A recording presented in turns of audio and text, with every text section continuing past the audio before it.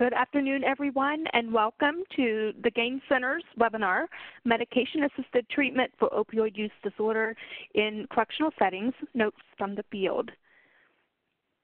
And we really appreciate you joining us today. I am Melissa Neal, a Senior Research Associate with Policy Research Associates and the lead for communications out of the Gain Center. And I just have a couple of housekeeping remarks.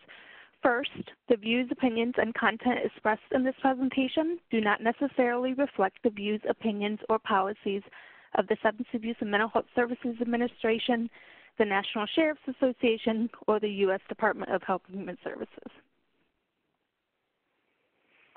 Throughout the presentations, we welcome you to submit questions. You will see on the right side of your screen a little portal called Q&A. You can click that to expand that section and enter in questions at any time. If you do have questions for a particular presenter, you may want to make that clear, as we will not address questions until all of the presentations are ended. You may have also noticed on the right side of your screen that a poll has popped up. We welcome your participation. This helps us learn who has joined us and the kinds of locations and agencies that you are joining us from. This webinar is being recorded.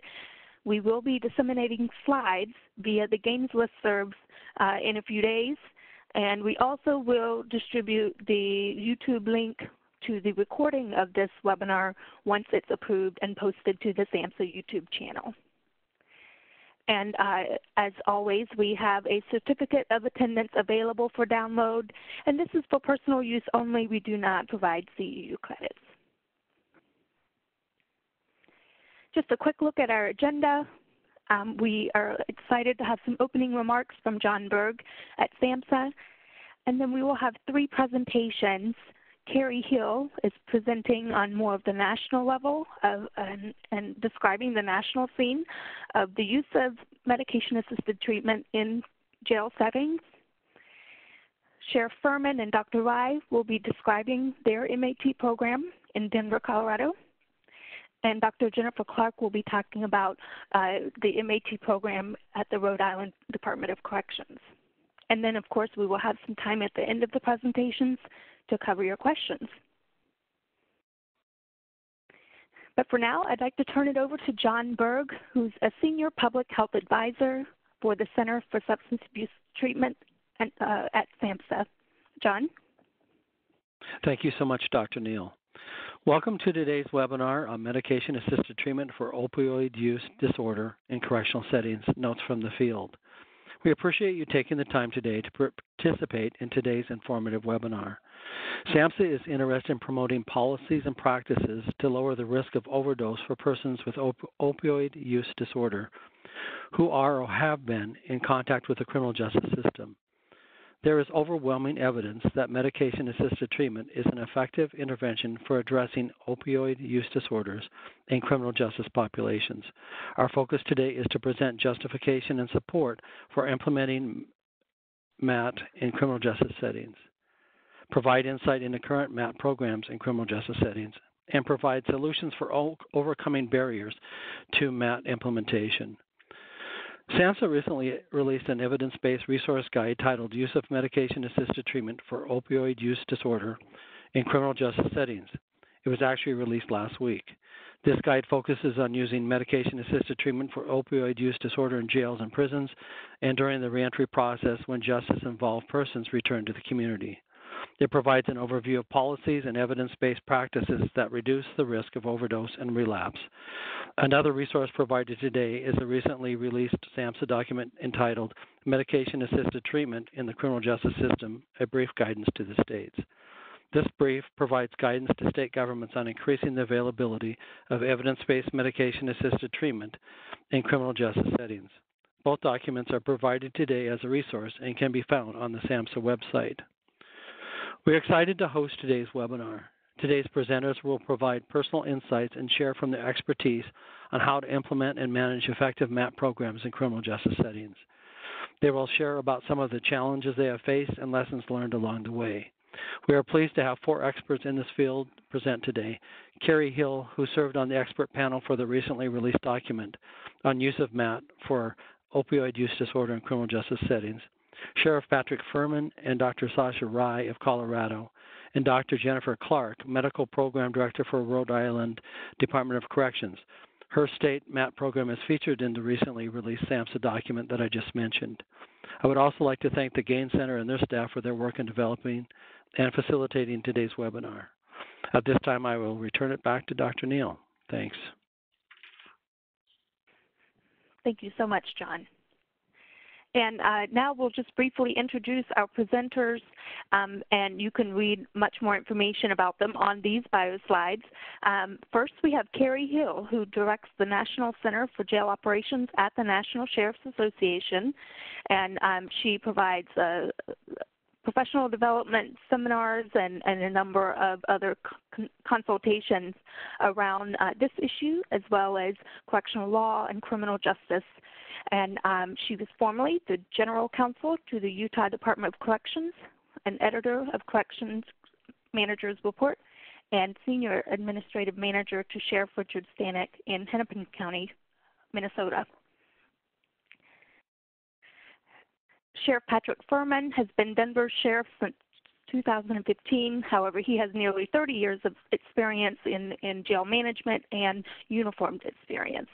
And previously, he was the Deputy Chief of Corrections and Deputy Chief and Chief of Corrections for Sheriff Departments in Illinois prior to coming to Denver. He's also previously served as the Vice President of the Board of Directors for the Illinois Correctional Association, an executive and certified auditor for the American Correctional Association, and auditor for PREA, which is Prison Rape Elimination Act at the U.S. Department of Justice. He is certified in approved instructional expertise in human behavior by the Illinois Law Enforcement Training and Standards Board, and as an adjunct professor, taught at the College of Lake County and Trinity International University near Chicago. Dr. Rai is an assistant professor of psychiatry at the University of Colorado School of Medicine, and as you'll hear today, he's the director of behavioral health services for the Denver Sheriff's Department. And there he oversees an interdisciplinary team of health professionals who provide mental health services and substance use services at the Denver city and county jails. He is board certified in general psychiatry, forensic psychiatry, and addiction medicine. He also directs the forensic psychiatry service at Denver Health. And finally, we have Dr. Jennifer Clark. She is an associate professor of medicine at the Warren Alpert Medical School of Brown University, and she is the medical program director at Rhode Island Department of Corrections. And she's been an internist there since 1998.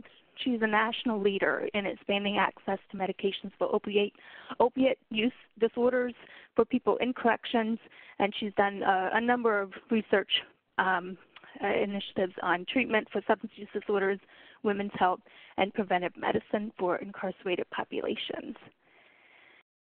So those are our presenters today, and right quick before we hand it over to Carrie, we have our results from the polls, and we see that a good number of you are joining from urban settings. However, we have just about 30% coming from rural and suburban, and it's no surprise, but it looks like most of our participants today are calling in from corrections, which is wonderful to hear, but we do see a number of you calling in from different agencies. So welcome so much, and now we will turn it over to Carrie.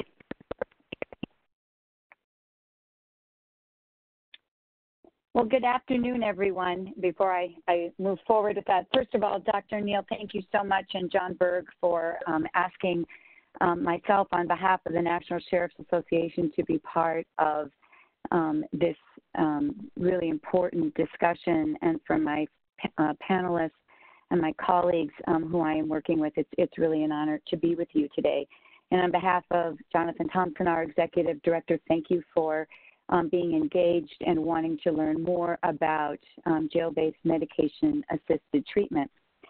One of the things that we know today is that more than 10 million individuals pass through our jails and our counties, with at least half of those individuals coming into our jails with some substance use disorder, half of whom have some type of opioid use disorder. And we know without effective intervention, without effective medications, without effective treatment, those who are most vulnerable remain sick. And while those who are most vulnerable remain sick, we know that the jails were never designed necessarily to be treatment facilities, and yet that has become part of what our jails and our sheriffs face every day. And jails not only oversee those struggling with these substance use disorders and withdrawal, but also are in a unique position to initiate treatment in a controlled and safe environment. And what I'm very excited to talk about is how the National Sheriff's Association and our sheriffs overseeing approximately 85% of the jails throughout the United States are committed to addressing this issue, and some of the recent tools and partnerships and collaborations to not only help educate the field, but also try to provide the technical assistance and resources that are so desperately needed for our jails throughout the United States. We know that that individuals suffering from opiate use disorder can benefit from this combination of not only FDA-approved medications, and as we're talking about MAT, so medication-assisted treatment, and the FDA currently approved medications, as you'll hear more about today, methadone, buprenorphine, or naltrexone, or injectable naltrexone, we also know that when you combine that with the treatment and behavioral health piece, that it actually can increase treatment retention, it can reduce overdose, and hopefully also reduce criminal activity. Now, historically, it's not been the responsibility of the sheriffs and jails, as I mentioned, to be the primary providers of substance use disorders, but with the number of Americans and individuals dying and those recently released from our jails being vulnerable, the situation has changed. And as a result of that, our sheriffs have taken on the challenge. And in 2017, I'm proud to announce that the National Sheriff's Association adopted a resolution to support the most current FDA-approved and evidence-based substance or medications to treat substance use disorder within the jails to respond to the opioid epidemic. And sheriffs have become, by the very nature of the epidemic, pioneers in establishing medication-assisted treatment programming, expanding jail medication-assisted treatment. We know now that what started out as only a few within the past year, we are up and beyond 30 states right now where the jails are starting to provide medication-assisted treatment. One of the things I want to share with you, really just a huge shout out to SAMHSA and the federal partners who have all been working collaboratively to help educate the field. And I was really honored to be part of SAMHSA's expert panel as they worked on the releasing of their current document on the use of medication-assisted treatment in criminal justice settings. In 2018, just this past October, in addition, the federal partners had all come together, and NCCHC, along with NSA, released what we called jail-based medication-assisted treatment, promising practice guidelines and resources for the field. And one of the main reasons for releasing this document was to help educate the field on what MAT is and how MAT can better assist the field. One of the exciting things about the document, and we'll make sure that you also get a copy of this link, is that it talks about the best practices and guidelines for the field to include client enrollment. How do you go about doing that in a jail-based MAT program? The medications that are available, dosages, length of the treatment. What about medication-assisted treatment for pregnant females? One of the areas that we are all seeing a rise in is the increase of number of women in our facilities and also those being pregnant. What are the proper protocols?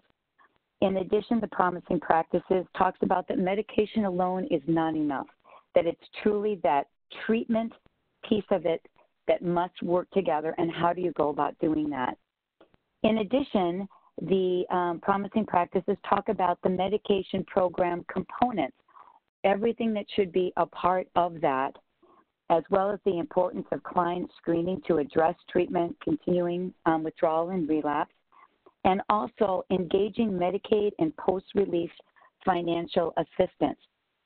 One of the other things that, in addition to the most recently SAMHSA released document, which talks about some of these centers of innovation, the promising practices also talks about jails specifically, looking at Sacramento, California, Middlesex, Massachusetts, Louisville, Kentucky, Sonoma County, Washington, and Rhode Island. And what's wonderful about all of these different documents for you, and please make sure you reference them, is they'll talk about the origin and the development of their programs, some of the outcomes and lessons learned. And last but not least, an appendix referencing some of the screening tools that you can look to and address, and some of the substance use disorder treatment plans as well that SAMHSA has, as well as some of the other partners. So what I can't emphasize enough is our sheriffs throughout the United States are recognizing that MAT is an important part of the treatment protocol in addressing the opioid use disorders that are coming, that we are seeing more and more with our inmates within the criminal justice environment. But one of the other issues that I need to draw your attention to is not only is MAT definitely recognized as the protocol, but also we have to look at some of the litigation challenges that our jails are experiencing. And without going through all of these, what I want to recognize for you, within just the last year alone, our sheriffs in our jails nationally are being challenged for failing to provide medication-assisted treatment within the facility. Both of the allegations that are being raised is, number one, that by failing to provide medication-assisted treatment to the inmates, that it is a violation of the Eighth Amendment's protection against cruel and unusual punishment, specifically the deliberate indifference standard, meaning by failing to provide MAT, the jails are being deliberately indifferent. But what's new, and we will see a change in the law, and we're going to be seeing an evolution, is that our jails are also being sued for violating the Americans with Disabilities Act Title II for not providing medication-assisted treatment in the facility.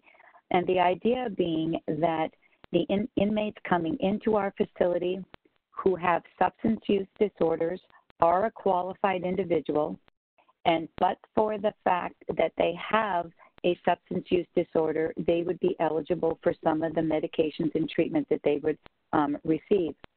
I'm going to go back a couple of slides here. So in all of these cases, the Eighth Amendment's protection against cruel and unusual punishment and the ADA Title II have all been raised as issues. In Court Lever versus Whatcom County was the first time when one of our sheriffs was sued for failing to provide MAT in a class action. And I just cannot emphasize the value and just the partnership that we have with our federal partners.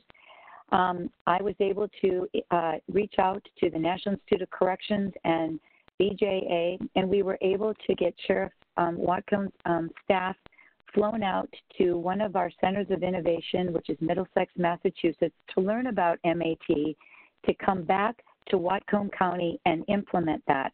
And I'm very proud not only of the sheriff and his vision, but also that they were able to start a really viable MAT program in their facility.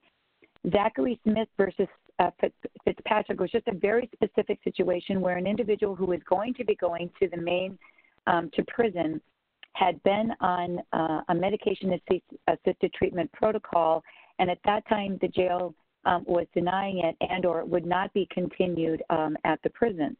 And I just want you to know that that case has also been settled, and for Mr.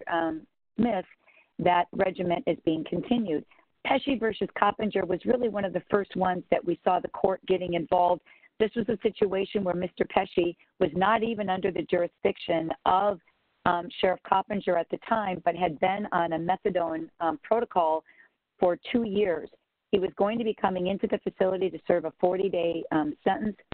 And at that time, Sheriff Coppinger actually had a very robust withdrawal program and a very robust Vivitrol reentry program, but did not have, and at that time was not offering methadone or Suboxone. And in this situation, the district court issued a preliminary injunction that Mr. Pesci would be receiving the methadone while he was in the sheriff's care, custody, and control. And I'm pleased to announce that he did receive that methadone while he was in the sheriff's care, custody, and control, and that situation has now been resolved. And we'll talk more about Massachusetts and some of the great work that they're doing. In Smith versus Aristook, this is one of our First Circuit, Federal Circuit Court of Appeals decisions where a preliminary injunction was upheld, where Ms. Smith was under a regimen of buprenorphine, and the court, in fact, upheld that she needed to receive that coming into the facility. And DePiro versus Hurwitz is a Massachusetts DOC case where, again, the protocol for MAT is going to be continued. What's important to know here is that if you're dealing with an individual coming into your facility with a valid MAT prescription, it is one that needs to be looked at as any other prescription coming in with an inmate, and it's one that we look at with our medical treatment providers. It is determined on a case-by-case basis, and that's really the lessons learned from all of this. But please be aware, and protocols in place that say that we do not honor narcotics in our facility are really a red herring. So please make sure to be aware of that. Although I can't give you legal advice, I really encourage you to talk to county counsel so that we can all learn from these decisions as we move forward. Not because we're fearful of litigation, but because MAT within our facilities is the right thing to do as we help to address the opioid epidemic. Understanding that not all our jails have access to methadone, and they may not have access to Suboxone, but what are some of the different ways that we can help implement? So very quickly, I just want to move into, again, some of the options and alternatives. Look at, is the individual coming into your facility coming in with a valid MAT prescription? Is MAT available in your community? Is there community capacity and sustainability? Those are some of the things that we look at. Again, understanding that methadone may not be available. One of the challenges that Sheriff Elfo experienced in Whatcom County was that he didn't have a methadone clinic within 60 miles of his facility. So what were some of the other creative ways that he could provide MAT to those inmates within his facility? You can consider having stand-up providers come to your facility. Now there are providers in the community who have valid licenses that our jail prescribers or, and treatment providers may not have. Check into maybe they could be able to come in and assist with the valid licenses to assist you. Or consider having other facilities house your, the individuals in your facility who require MAT, or is it possible to transport the individual to receive the medications outside of your facility as Sheriff Coppinger did? So instead of digging our heels in, we have to find a way to yes. And that's one of the really exciting things about being able to help educate the field regarding MAT and to our jails. One of the things that I just want to touch on real quickly is really some of the creative ways that our sheriffs are taking the lead, Massachusetts being one. And I'm not going to go through every slide so we can get to all of our presenters. But what I want you to know, when the Massachusetts sheriffs were under pressure from the legislature, that the legislature was going to impose all forms of MAT, the sheriffs step up to help educate the legislature on really some of the challenges with MAT, some of the costs, and some of the programs that were currently in place. And what happened with this wonderful collaboration, the sheriffs, 7 sheriffs now within the state of Massachusetts are going to lead a pilot where all 3 forms of evidence-based FDA-approved medications will be available to the populations in those facilities. So they'll be addressing a maintenance protocol. Clients, individuals who are coming to the jail with a verified prescription based on the recommendation of a qualified addiction specialist. In other words, not going to be a security decision, but rather medically based with a qualified addiction specialist. In addition, they'll be looking at MAT for induction, those suffering from a substance use disorder 30 days prior to release, again, based on a recommendation of a qualified addiction specialist. And let me say, too, let's all remember, these are for individuals. It's all voluntary. None of this can be imposed unless there's a court order, but that's a different conversation. But with our sheriffs and our jails, we're talking about those that are volunteering to participate. In addition, the exciting thing about Massachusetts and the sheriffs is they're going to have a very data-heavy driven collection process. They're going to be looking at the cost of providing MAT, security type of issues, post-release community capacity to treat, recidivism, relapse, and harm reduction. And for those of you who may know Sheriff Katusian, who's truly one of our leaders, he is a data-driven sheriff who's already collecting great data. If you're looking at what are some of the great data points we currently could be collecting, please reach out to me and or Sheriff Katusian with the Middlesex Mass Sheriff's Office. So again, these are just some of the sheriffs that will be participating. And again, I don't want to spend too much time. You're happy to go back to these slides. They'll be talking about the medication and program participation. What does it mean? The treatment and programming, what all of that will entail. And the reporting requirements that they're going to be providing every 6 months. So it's really exciting to see the great work that our sheriffs are doing as they're really taking a very strong lead in helping to address our populations coming to us with substance use and or opiate use disorders. Implementation plans are also going to be discussed and talked about with the Massachusetts pilot program as well. And the implementation and effective dates, as you'll see, already coming up now. We are very, very close to seeing our sheriffs kick off this pilot program, and we will be excited to share all those results as we move forward. And as I move forward, I want to share with you some of the resources and technical assistance that the national sheriffs are able to provide in addition to our great partners at SAMHSA and the GAIN Center. There is the link to the Promising Practices Guidelines, which, by the way, is not the most recent, as you heard from John Berg regarding SAMHSA's most released documents. We also have some recent webinars if you're interested.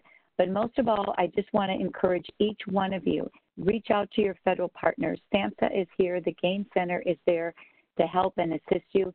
And we at the National Sheriffs are there to assist you in any way that we can. Please also reach out to your other federal partners at NIC and BJA. This is all about collaboration versus litigation. We are all there to help you and to get the needed resources and education. And I thank John Berg and I thank Melissa as well for really putting this together. And with that, I am going to turn it over to Sheriff Furman and Dr. Rye. All right, well, thank you. We, on behalf of Dr. Rye and myself, we're very excited to be here today and present to everybody. I'm going to start us off, and really what I see my role is I'm going to provide a little bit of background, but really in terms of this whole process as an administrator of a facilities is providing support. I know a lot of times there's some pushback from some of the security staff and even some sheriffs. So I really see my role in this whole endeavor is providing support and providing just rationale for why we need to do this and why we need to have these programs in our facilities. So to just start, Denver, we're from Denver, Colorado. Denver has about almost 700,000 residents. We're ranked as the 19th largest U.S. city by population. The Denver Sheriff Department is the largest sheriff's department in the state of Colorado.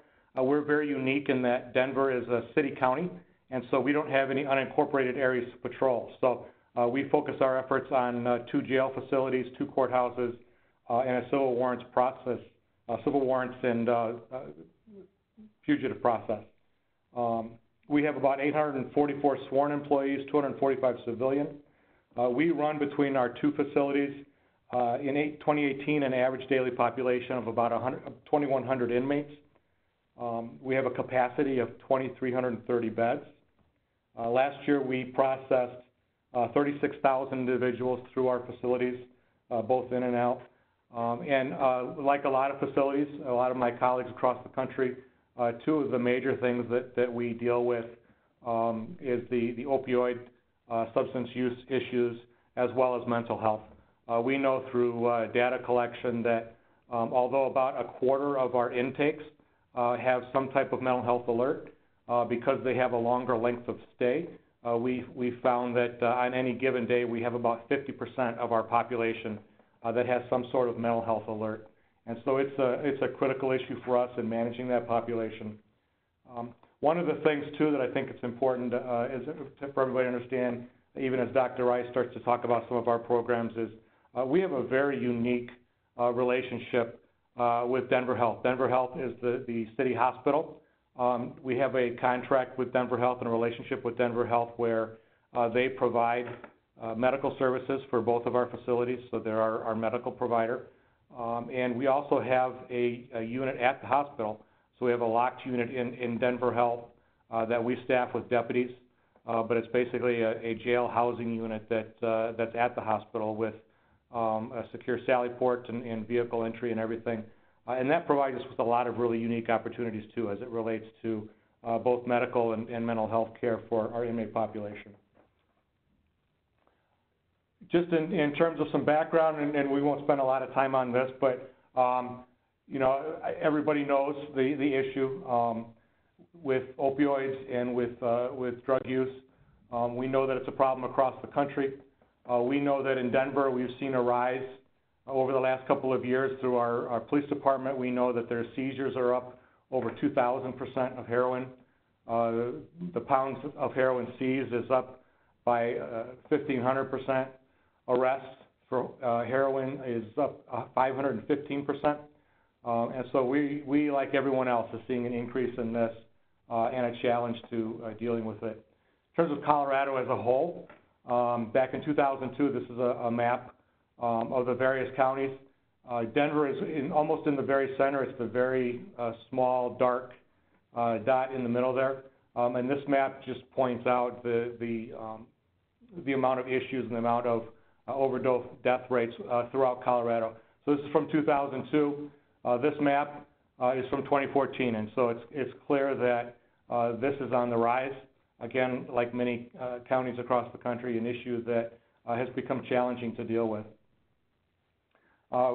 This is a map specific to Denver, and it just shows the Denver Fire Department, Denver Police Department use of naloxone in 2016. The highlighted area there in the middle is where our downtown detention facility is located. It's the actual downtown of Denver. And so we see certainly an increased use in that area.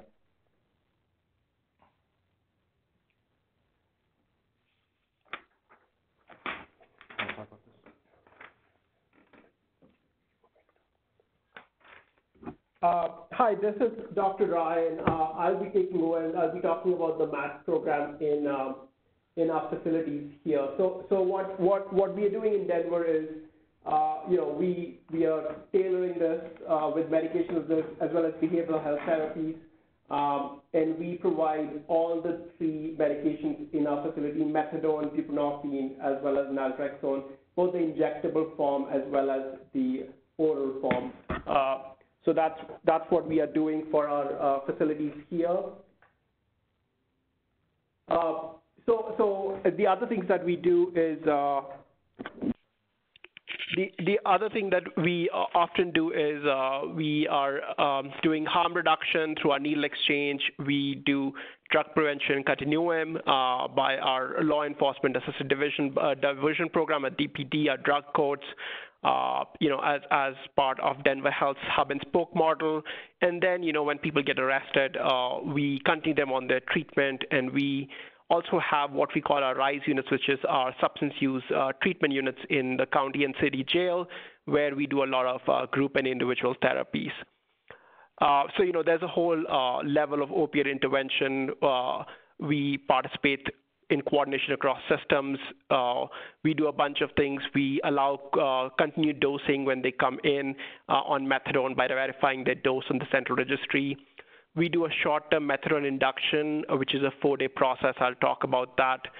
We do a jail-based MAT induction using Suboxone. And then we also will induct on naltrexone, Vivitrol injection if needed.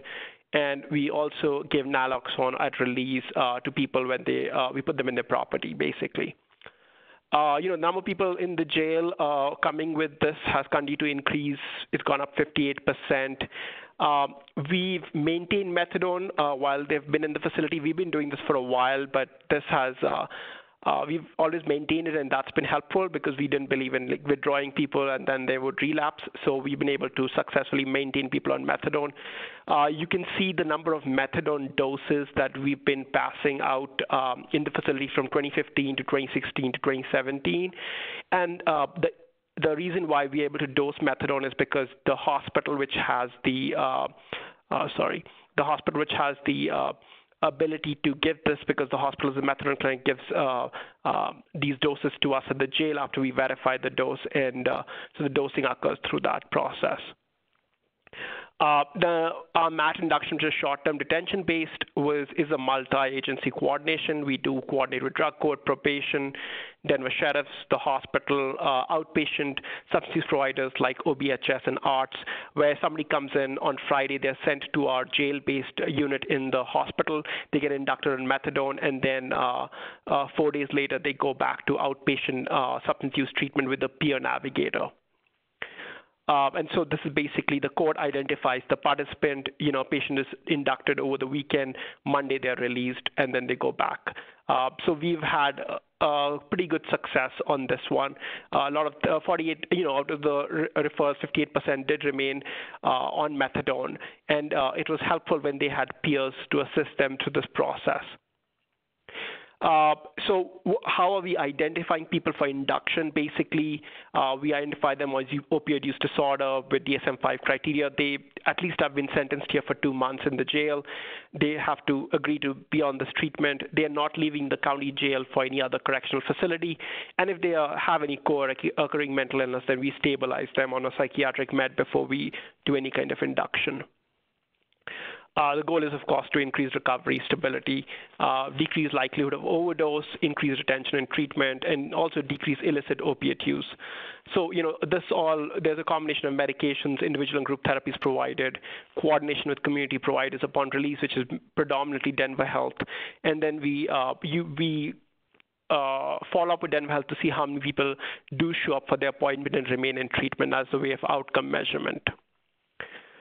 So what is our main resource? Our core team consists of a PA, 2 registered nurses who provide the medication, 2 therapeutic case managers who do the intake as well as individual and group therapy, 2 community case managers who follow up with the patients on release for up to 30 days, as well as connect them to community resources, 1 clinical supervisor who's a licensed social worker who supervises the MAT program, and then we have 2 clerical support specialists at the jail itself. And then our initial pilot was to have at least 150 people on Suboxone, continue 50 people in the community on Suboxone, maintain 200 people on methadone, at least 100 people to be offered Vivitrol. We did wildly exceed expectations, except for the Vivitrol. I think we kind of went above and beyond in our first-year pilot program. The naltrexone sustained injection is another thing that we were able to buy through a grant, and because that would be helpful for us. The jail has an agreement with the hospital.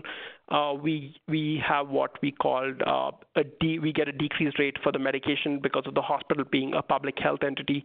So we are able to get the medication at a substantially lower cost, and that's helped us in buying the injection because it's pretty expensive. Again, and we also give Narcan to everybody who is positive on opioid use disorder. On the intake screening, our substance use nurses who are doing the withdrawal protocol will give naloxone, put that in the kit. And then also, naloxone is also being carried off by all safety officers, whether it's fire, police, sheriff, park rangers. as well as our librarians in the library. And we give this naloxone out on release. The Colorado Office of Behavioral Health is very helpful in supporting us in this endeavor. So looking at a data analysis, what we did in last year, 2,900 individuals approximately claimed opioid dependence. 1,900 of them were moderate to severe. 344 were inducted on Suboxone. And then we screened approximately 1,828 individuals before we selected those 344 individuals. And then, so the number of people who were ultimately enrolled were 174. 63 followed up in the clinic, and then 61 did not. Of those returned back to custody. So it was helpful for us to know that some people who were repeatedly coming back in the jail did not come back. They stayed in treatment, and they were no longer coming back for drug-related charges. And then you can see our stats for our program. We use buprenorphine to withdraw people. We do a 3-day taper. So you could see we served at least 1,100 people on the withdrawal protocol. Again, we did 344 inductions. We continued 300 people separately on Suboxone when they came inside the facility. We continued 319 people who were already on methadone when they came in. We gave 190 people oral naltrexone, and we gave 28 people injectable. I would like to turn this over to our next presenter. Thank you so much for listening to our talk.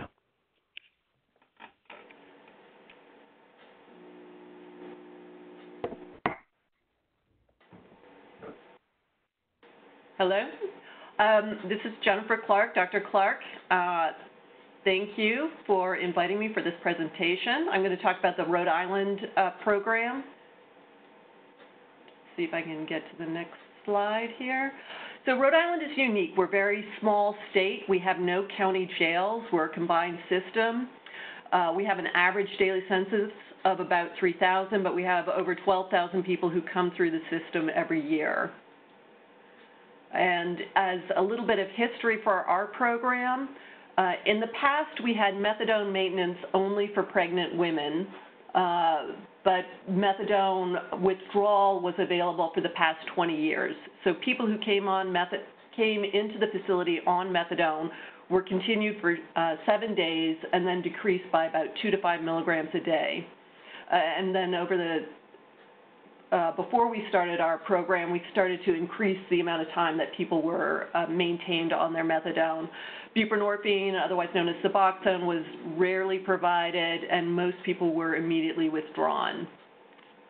In August of 2015, the governor put together a task force of multiple different agencies and stakeholders to come up with a plan for the state to improve and decrease mortality from opiate overdose deaths.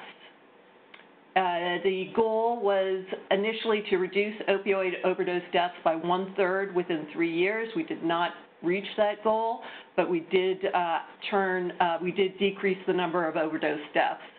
And the treatment strategy is that every door is the right door. So we meet patients, we meet people where they are, and if somebody has a specific treatment in mind, we're going to help work with the patient as much as possible. There were 4 main areas where the funds were targeted for treatment, and one was the criminal justice system, and we obtained $2 million of funding. Our goals initially were to screen everyone upon commitment and then conduct assessments as appropriate, provide MAT for 3 different populations. So the first population was people coming in on MAT. We wanted to continue them for 6 to 12 months. We plan to initiate MAT upon commitment and initiate MAT prior to release. Again, we are a combined system, so we don't have to worry about people going from a jail to a prison.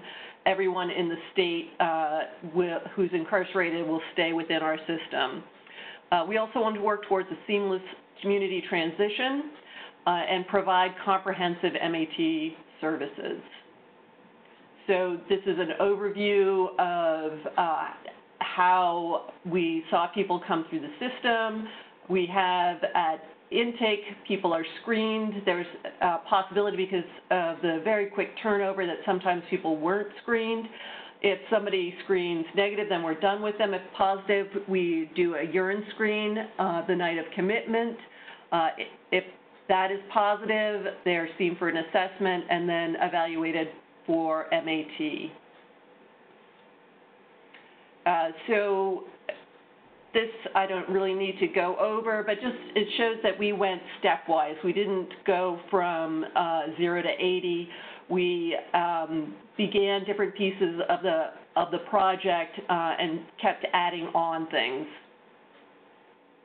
This is our average daily MAT doses. I'm wondering if this pen works. Oh, it does. So you can see that early on when we started, there were 20 to 40 people at any one time on MAT. As our program expanded, we got up to over 250. We're now up over 300 people a day on MAT, and 350, 450 per month go through the system on MAT. This graph is showing the number of people that are released each month. So we have over 100 people released each month on MAT.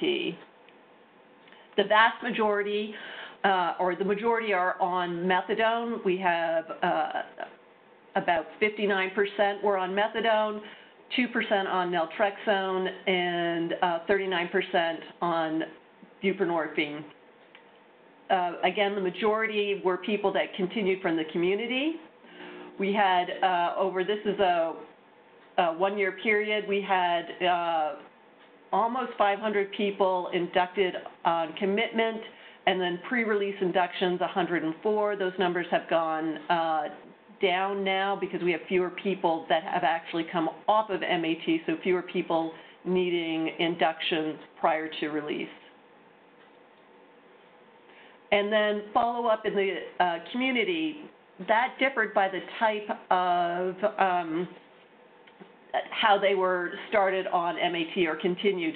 So people who are continued on MAT, over 90% followed up in the community.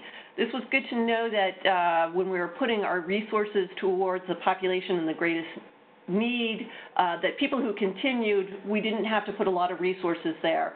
Where we had the lowest follow-up rate was people who were newly inducted, and this could be people in for 2 or 3 days, so we don't have a lot of time with them or a lot of time to get them stabilized on treatment. But this is 177 people that would not have followed up, would not have been on treatment if it were not for our program. And then as far as the success of the program, we were really focused on mortality, and what we found when we looked at a 6-month period before the program and during the program, we had a 61% relative risk reduction in mortality. So we went from 26 deaths to 9 deaths from overdose, and that was the beginning of the program. So we saw a huge decrease overall. If you look at the state, for people who had not had a prior incarceration, the decrease in mortality was only 3%.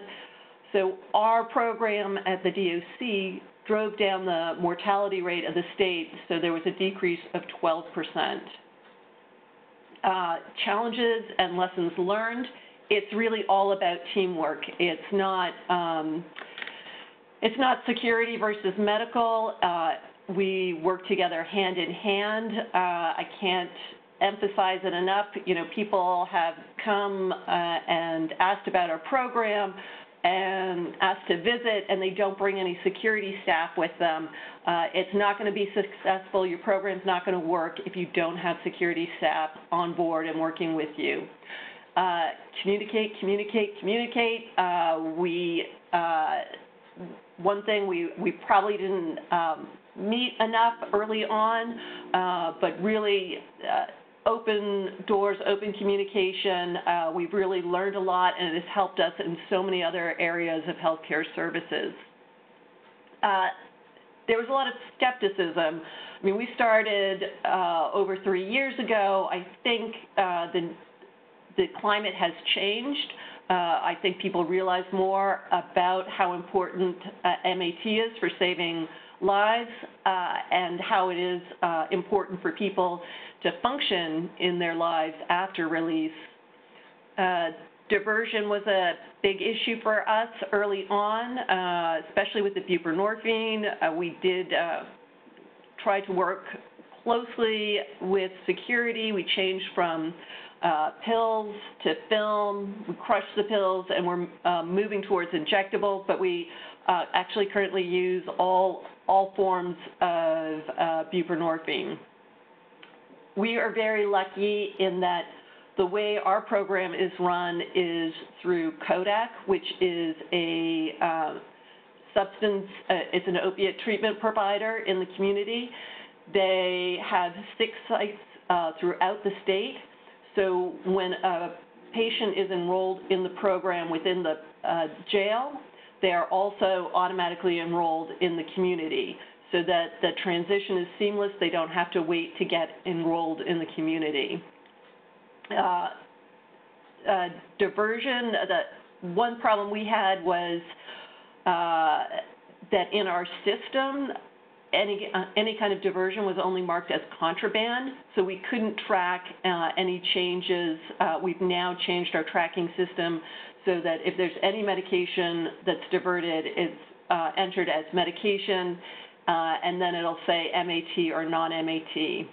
So the improvement in tracking system was very important.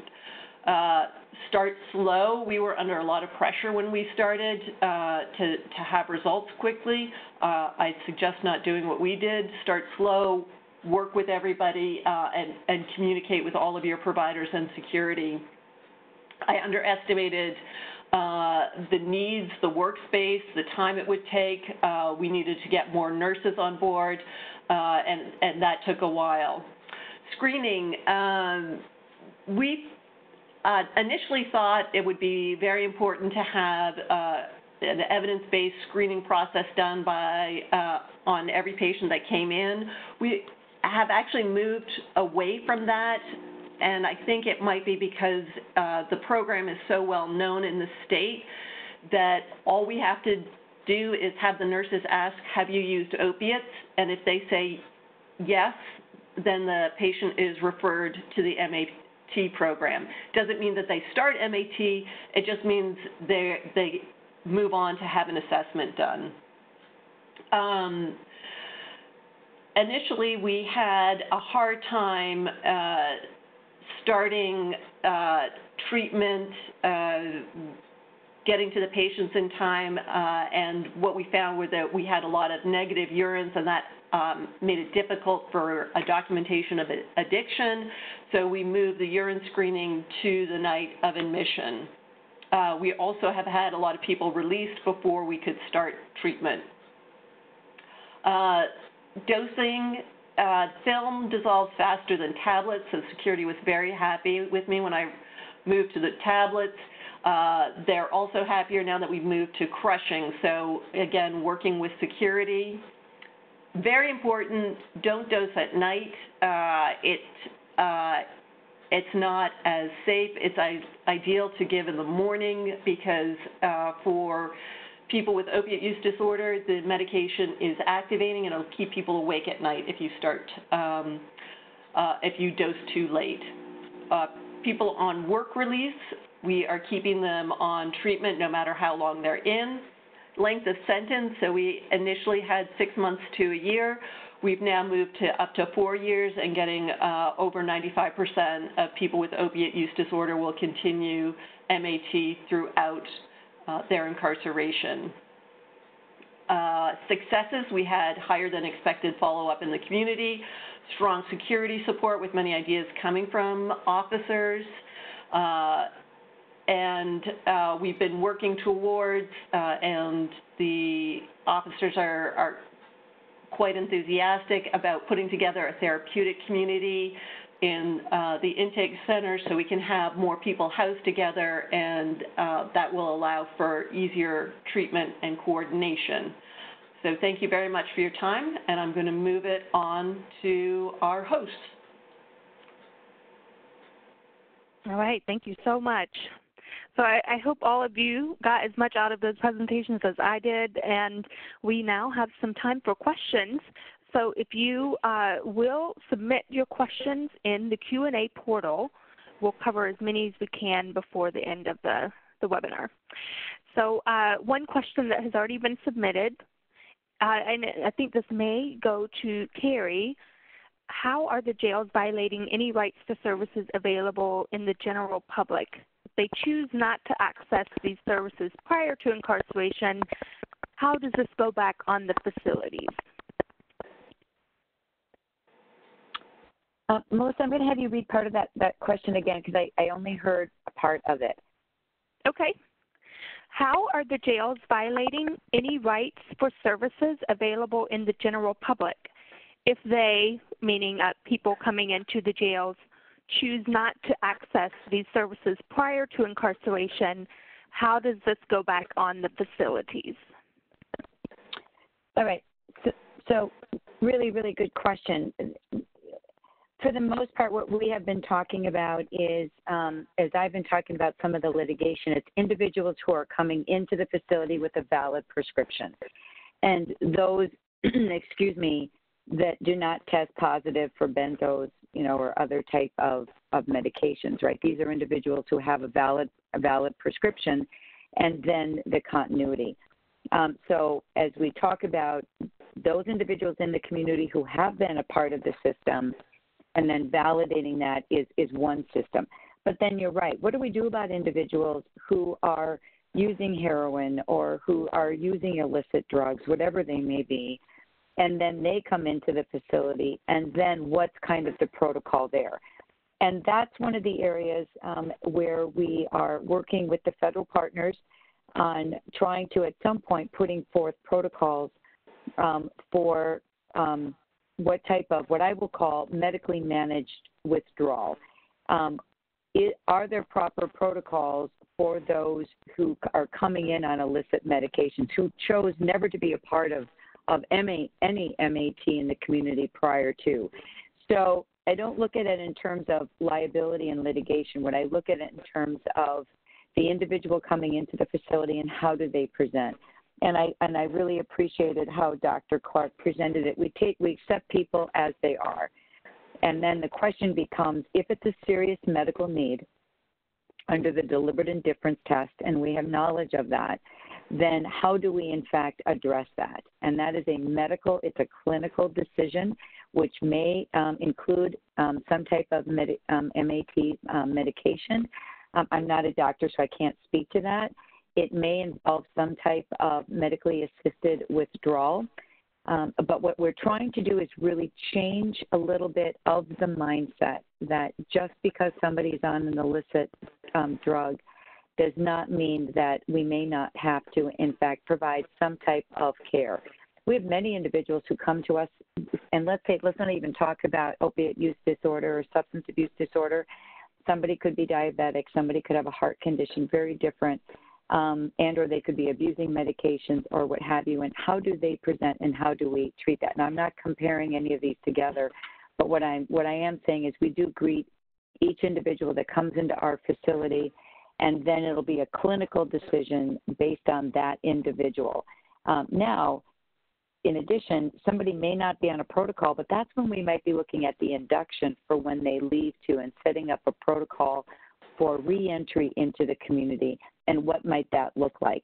And that's why I'm encouraging each one of you, if you're looking at MAT in your facility, please reach out to any of us on the call, and by all means, Samson, the Gain Center, because we can do peer-to-peer and help you with jails who are the same size as you are, whether you're rural or urban, and look at what's available in your community and help with the peer-to-peer. Someone that already has a system may be similar to help you to see some of the challenges that they overcame in this area. So I hope that I answered your question. I wasn't trying to skirt it.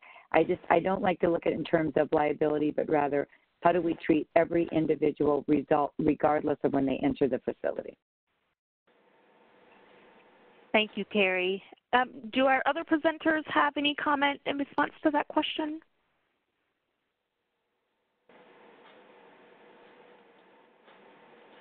No, I think that Okay. was a great answer.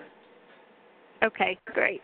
I think along the same lines, someone else asked, what do you suggest in an area where the climate has not changed towards an openness towards using MAT? How did you overcome the too bad they're criminals mindset? And that was in parentheses, that was in quotation marks. And so that, Carrie, also, if you could respond to that, and any of the panelists after Carrie finishes, we welcome your response. Well, actually, I'm going to turn it over to the sheriff here in just a minute because I think he's really going to be in a wonderful position. But you're absolutely right. What do we do in that situation where we might have to maybe change how we look at things, as we have with many other issues that present? We also, the jails have become the literally hospitals for those who have mental health challenges. And we weren't designed for that as well. But that doesn't mean that we close our eyes. And so how do we address the challenges? That's one of the reasons why initially NSA, working with our federal partners and especially SAMHSA, worked initially on the release of the jail-based medication-assisted promising practices guidelines for the field to help educate the field. Many times we've had facilities that have said, nope, we are a non-narcotic facility. I already kind of talked about that. But the answer is we are dealing with individuals dying daily, not just in the jail. We're talking about throughout the United States. Our jails are a reflection of our communities. They are a mirror of our communities, and we can no longer close our eyes to that. And so many of our sheriffs, the philosophy is that we want people to leave our facilities better than when they came in. And again, although this is an unfunded mandate, so to speak, we do have a constitutional right, or inmates have a constitutional right to medical care. We know we have a duty to treat. We know this is a new area. MAT is new in the community. It's new in the jails. So by the great work that SAMHSA is doing with the release of their documents, by the release of the document in November, by way of these webinars, we're helping to educate the field. And if it's one jail at a time, one sheriff at a time talking about that experiences, hopefully we can help to maybe change the mindset. And I would prefer, instead of maybe change the mindset, let's expand our lens. Let's start to see this through a different lens of saving lives, not just because they're individuals involved in the criminal justice system. But I think, Sheriff Furman, you really are one of the leaders in this area. And how did you kind of come about this, and how do you address it with your fellow sheriffs throughout the United States? I think this goes to a kind of an overall bigger picture of, we talk about changing a culture, and not just in an individual sheriff's department, but as an industry. We look at it from really how we treat people. And so we kind of have a comprehensive approach here that we're looking at it, and it goes all the way from, we've redone our use of force policy. We're looking at how we utilize force and when we utilize force. I talked earlier about the amount of mental health issues that we're dealing with, and same thing with the individuals with substance use issues. And so really our focus is on, we want our staff to start to see people as individuals. We've spent decades as an industry dehumanizing the inmate population. I think a lot of it, was encouraged as we moved from linear supervision to direct supervision, and we became very concerned about, over-familiarization when we started putting deputies inside housing units. And I think now we need to take a step back and help staff understand that, these are people. These are human beings. These are individuals with issues. And so whether we're looking at it from a mental health standpoint or we're looking at it from a substance use standpoint, that's really been our emphasis is how do we help staff understand that there's a difference. And so, we spend a lot of time, like when we do our crisis intervention training, a large portion of that training is done in the community with individuals that are experiencing mental health issues in drop-in centers, really to help our staff see individuals that aren't in crisis while they're not in crisis. Everybody that we deal with on a daily basis is in crisis in some way. So We've had command staff meetings. We've taken them to the Harm Reduction Center in Denver and held meetings there again so that they can see that side of life. Unfortunately, everybody we deal with when they come into a correctional facility is in crisis. And so I think it's important as we start to work with staff to try to help them understand, again, that there's a need for treatment. And again, there's a balance there because as we bring in new staff, they don't quite understand the nature of the inmate culture and the security issues with that. And so there certainly has to be a balance because I think if you don't provide a balance for staff, then of course it's all we care about is the inmates. But there has to be a balanced approach so that staff understand that we care about their health and we care about their wellness. And part of that is caring about how they understand the nature of our inmate population and how we treat one another.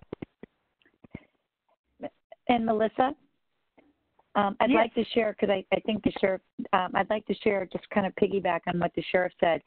Some of the great successes really help to change the dial. And the difference that correctional officers and correctional deputies can make in the lives of individuals who have substance use and opioid use disorders. We had a situation in Franklin County, Ohio, and we were actually meeting with the then acting director, a drug czar, and two women who had successfully completed the pathway programs in Franklin County, Ohio. We're talking with, at that time, acting director Baum about their success with their program. And one of the things that Ohio does, or Franklin County, Ohio does really well, as does Middlesex, Mass., is they have recovery coaches. And their staffs are CIT trained, as the sheriff just mentioned. Anyway, as these women went out, we were talking with acting director Baum. One of the things that they said was with their success, when they went back into the community and they were at a point where they might relapse, they didn't call family, they didn't call friends, they didn't call anybody else. The first person that they called was their CIT officer assigned to them in the jail. And that speaks volumes about the impact that a jail can have and a deputy and officer in the lives of somebody who's going through this opioid use disorder. And so can we change everyone's mind? Maybe not. But can we do it maybe one facility at a time and one story at a time? And that's truly, I think, has been the mission. Our sheriffs are out there not only looking at programs to educate in the schools about opioid use disorder, and we're doing everything we can as far as partnering together, that we're all working together. And again, I applaud SAMHSA and the Gain Center because this is one great avenue where we bring everyone together to try to help, kind of find out who has what resources and what technical assistance to help. And so hopefully this webinar is just one way to maybe it's helped to change or maybe open the lens for somebody who maybe was closed off to this before. But I think that story in Franklin County is really uplifting. Thank you both, Carrie and Sheriff Furman, for your thoughts on that. We have a few questions that are a little bit different, but they all center around more of the practical day-to-day application of the MAT program inside a jail. One person asked, how is MAT offered when an offender is only in the jail for 48 to 72 hours? How do you verify a prescription? So whoever would like to respond to that? I can talk about this. For methadone, when they come in and they're on methadone already, our nursing staff will fax the dose to our methadone clinic at the hospital, which has contact with the central registry in the state, and will verify which methadone clinic the person goes to, and what is the dose they were getting, and then they will give that courtesy dose to us at the jail the next day to give the person. For Suboxone, all of my charge nurses, I've delegated for them to look up prescription drug monitoring program in the state, which is called PDMP, and that they can look up and look if somebody was prescribed Suboxone, what is the prescription dose, who prescribed it how many doses were they prescribed, and what is the strength, and then that is how that is online real time, so they can look at that and then they just start the person on that medication. The only challenge we sometimes get is somebody's on a daily dosing of Suboxone, then you actually have to call the methadone clinic and then verify that. But usually it's pretty straightforward. Within 24 to 48 hours, you're able to verify somebody's dose. Same thing in Rhode Island. Usually they come in, the commitment is at night, and the verifications are done first thing in the morning. And we get the medication the same day. Okay, great, thank you. And another person asked, and I think this is probably more of what you all think or your opinions on this, but this person asked if the buprenorphine films dissolve quickly, why are crushed pills preferred by security? Do any of you feel comfortable responding to that question? I can respond to it. The film is easier to divert. It's kind of flesh-colored, so if an officer is doing a mouth check and people are breathing through their mouths, the film can be moved to the roof of the mouth and then diverted. Whereas with the crushed tablets, they're white and it's pretty obvious that it's still in the mouth. And I can add that the other thing about films was that when we initially gave films, we had a lot of people mailing in films from outside, and it was difficult sometimes to know whether somebody was getting the films as a contraband versus somebody getting the film as a treatment. I mean, at least for the deputies, because they didn't know who was getting the treatment. But the crushed pills we are giving now, Suboxone, we know if somebody's getting a mailed-in film, it's something from outside. And in addition, when you're talking about the films, so we do know that Suboxone is one of our number one contraband items in the jail. One of the ways it comes in most easily, as the doctor mentioned, was through mail. And one of the creative ways that the jails throughout the United States are beginning to address that is to scan personal mail. And so that mail that could have been soaked in, Suboxone or film or what have you, no longer comes into the facility, but rather it would be scanned either at a kiosk or they could get a scanned copy just to help reduce some of those contraband concerns. But film is a very significant concern within the facility. Thank you. And now we have a question about it's more of a treatment question, so I'll look to Dr. Rai and Dr. Clark to respond to this one. Why do people need to stay on MAT so long? And this person asked, when do you start weaning them off? And I'll add to that, what are the appropriate protocols for determining if someone should be weaned off? So in well, I guess not in Rhode Island, but general guidelines, there is no preset time that somebody needs to be on MAT. I think general opinion is that by the time people come to a criminal justice system, their disease is at such a point where they potentially may need to stay on a treatment lifelong. If somebody has not used a substance for very long, we're often able to get them off. But I think you really have to work with your patients. They often, know that they need to stay on a medication. It's a chronic relapsing brain disease, and the risks of taking people off too soon are greater than the risks of keeping people on. We know mortality rates are higher for people who've gone to withdrawal or so-called detox units. So the goal isn't to get a person off of treatment. The goal is to keep people on treatment as appropriate.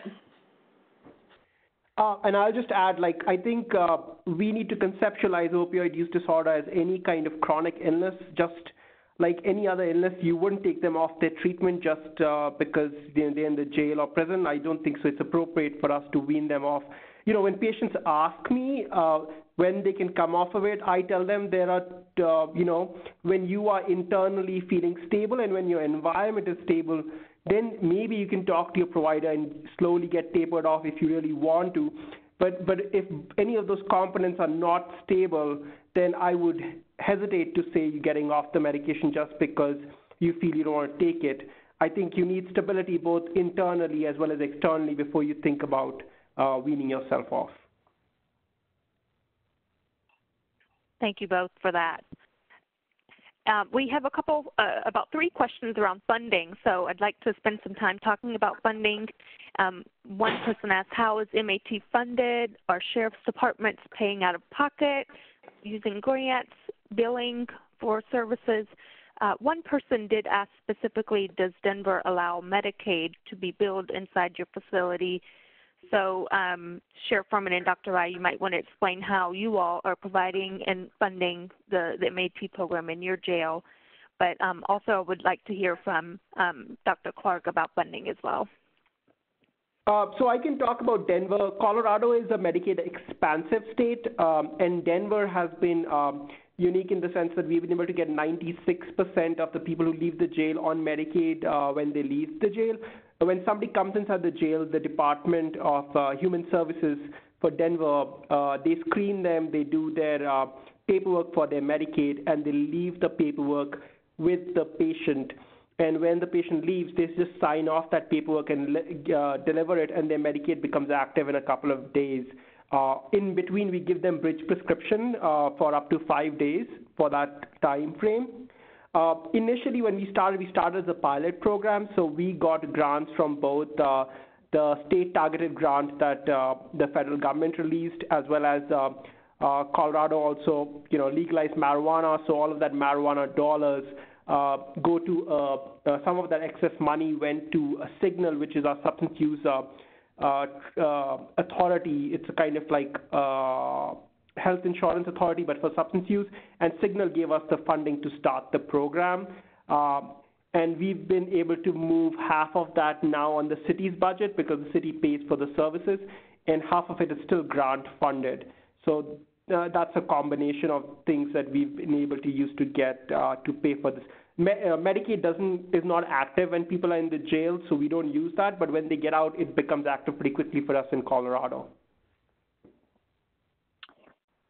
And one of the things that I can mention too is that we are very much looking at the Medicaid issue, understanding that the Medicaid does not apply for that Medicaid exclusion does not apply for our pretrial detainees in the facility, and that's an initiative that NSA is working on right now. If you'd like more information with NACO, please reach out and we can talk about it. But one of the other please know that USDA or other federal partners for rural communities, SAMHSA, BJA, all have extraordinary grants. They're also really working on trying to release some of the, what I would call some of the restrictions with those grants. We're also really trying to work with our federal partners to make sure that the monies get to the counties, not necessarily to the state and then trickle down, but how do we get it so that our jails can get some of those resources a little bit sooner. But there's a lot of different avenues, and I know that if you reach out to any of us, we could also kind of talk some of those things offline as well. And in Rhode Island, it was put in the general budget. So these are, for our program, it's all state funded. All right. Someone else asked another question around cost. They asked if any of you are tracking or have information on any rising costs associated with providing MAT services. For example, do you see increase in provider costs, lab costs, et cetera, within your jails? So for Denver, we had to we have a separate team for this purpose, and so the cost of funding that team definitely is a cost, and then the cost of medications is definitely a cost. So those two things we were able to get it in place, as through a combination of grant and then the city paying for half of that. So we haven't tracked all of the costs. We have, we know that we spend $2 million a year on the program, but that doesn't take into account any cost savings in that people are no longer sick when they come in. Complications from withdrawal, we're not seeing that anymore. Okay, thank you. Just a couple more questions before we move to our closing slides. We have a number of resources that we would like to share with you all. So we won't be able to get to all of these questions, but one person did ask, how come pregnant women can utilize some MAT options but not others? And I think that is a common trend we see across the nation with some jails just limiting MAT for pregnant women. So do any of you feel comfortable answering that question? I can talk about Denver. So the jail in Denver is not an OTP. It's not a narcotic treatment program. So we can't induct them on methadone.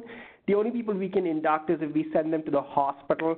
And because with pregnant women the risk is so high, both to the baby and to the mother, that we, as a protocol, the moment somebody comes into the jail, is pregnant and is using heroin, we just send it to the jail medical unit in the hospital, and then they get inducted in methadone, and then they come back to us. Everybody else we induct on Suboxone in the jail, and we maintain methadone, but methadone induction is specifically done just for pregnant women. So I think just to expand on that, because methadone, there's so many more regulations around methadone, that's why it's difficult for some jails. Because we have a licensed OTP site here in Rhode Island, we can use either medication. Okay. All right, thank you. So that's all the time we have for the questions, and now we have 3 products available for download, and we want to give you all a few minutes to download those to your computers. And what you should see is a box called File Transfer should be popping up on your computers, and shortly you will see a file name come up for each of the 3 documents that you see on this slide. Medication-assisted treatment inside correctional facilities, addressing medication diversion is one of the documents available. Also, the SAMHSA document that John Berg mentioned at the beginning of our presentation, use of medication-assisted treatment for opioid use disorders in the criminal justice settings, that is also available for download. And then finally, SAMHSA released a document called Medication-Assisted Treatment in the Criminal Justice System Guidance to the States. And this guidance is more shaped towards your state-level policymakers and leaders. So all 3 of these are here now popping up on the file transfer box. What you do is just click on the file name for the one that you want to download. So if you want to download MAT diversion, just click on that. It should highlight, and then the download button should be gray, and you can click download. That will then put the file directly on your computer. Alternately, if you would like to find these online, simply go to your favorite search engine and enter SAMHSA Store and search for that. The SAMHSA Store website should pop up, and you can also search for each of these documents on the SAMHSA Store if you feel more comfortable downloading these directly from the SAMHSA website.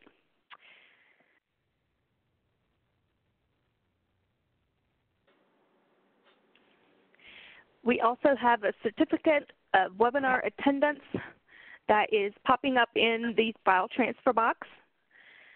And again, this is just for personal portfolio use. We do not award CEU credits.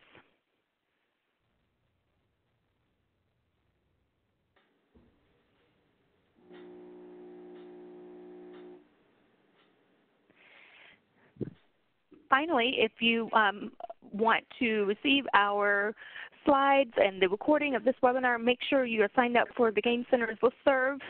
We also provide monthly newsletters that, that cover information about behavioral health and criminal justice. So sign up if you're interested in receiving those. And finally, we hope you'll join us for our next webinar.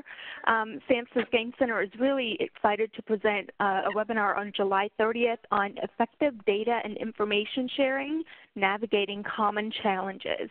So we know many of you across the jurisdiction, across the nation, really are facing challenges in sharing data and information. So we hope to address some of those issues in our webinar on July 30th, starting at 1:30 Eastern Time. And thank you so much, Ms. Hill, Dr. Rye, Dr. Clark, and Sheriff Furman. The information you provided today was invaluable. So we really appreciate you being with us today. And if any of you participating want more information, please don't hesitate to reach out to the Gain Center. Here's our website and direct phone line if you would like, if you're interested in any phone-based technical assistance. Thank you so much for joining us, and we hope to see you next time. Have a good afternoon.